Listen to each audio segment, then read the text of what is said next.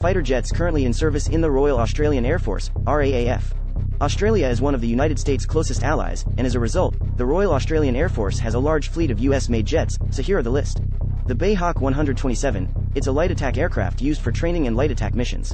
The F-A-18A-B, it's a twin-engine, multi-role fighter capable of air-to-air, air-to-ground, and electronic warfare missions.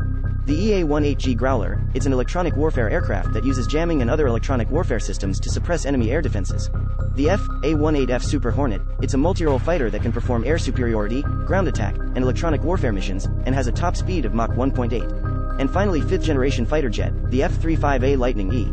It is the most advanced fighter jet in the RAAF's fleet. It is a single-seat, single-engine stealth aircraft that is equipped with the latest weapons and technology.